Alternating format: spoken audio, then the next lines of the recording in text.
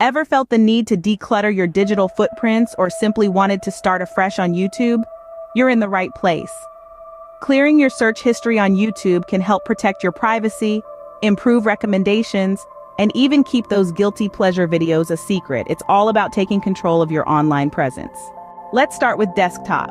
First, head over to YouTube and click on your profile picture at the top right corner. Select your data in YouTube from the drop-down menu.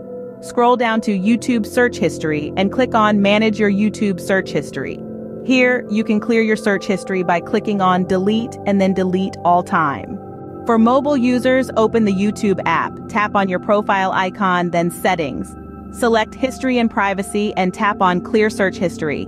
A prompt will appear asking for confirmation. Tap Clear Search History again and voila, your digital slate is clean. Want to keep your history perpetually clean? YouTube offers an option to automatically clear your search history.